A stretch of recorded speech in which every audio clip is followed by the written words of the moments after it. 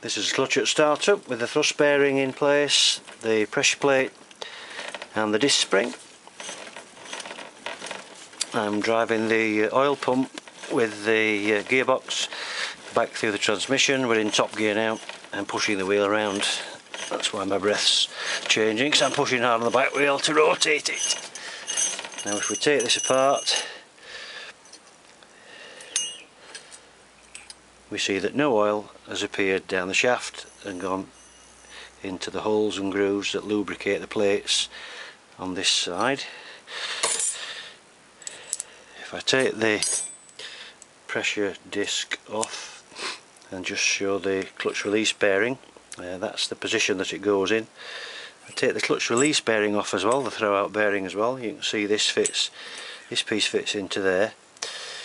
This has got 3 flats cut on it. It's very long for the job it needs to do, but it's blocking the route of oil from the middle of the shaft.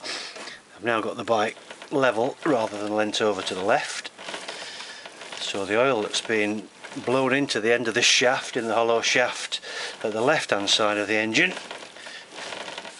should be making it here. And in fact it's not getting here, but all it's doing actually is pushing this out like it was a piston. You might notice it's moved a little bit. If I do this again, the bike's dead level, so the oil's there but it's pushing that out. You see it moving out, making its way out. And if I actually take that out of the way altogether and then turn the engine over,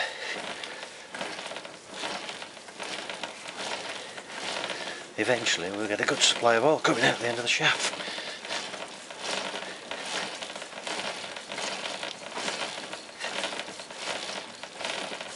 There it comes, dropping beautifully down into the area that it's supposed to drop into. Of course, if we were going faster it would actually be spraying all over, but if I slow it down now, that's the oil to the place where it should be, getting all down the inside of the hub and reaching the oil ways where it should be. Put the clutch back together as it's assembled, and this works as a piston blocking the end of the shaft. No oil's actually getting out. And I'll wipe the inside of the hub clean-ish.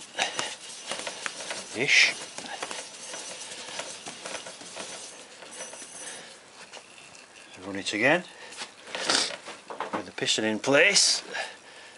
More likely it's there. And we can see again, no oil is actually getting out to lubricate the back of the clutch hub, or pass through the oil ways and then lubricate the plates, which are out here.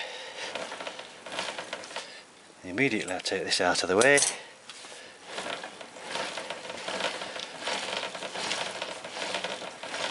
there we are, got a good flow of oil out there into the shaft as it's designed to do. Working its way down the fingers of the hub and it's collecting where it should be in the oil ways. And if I just lift the camera up,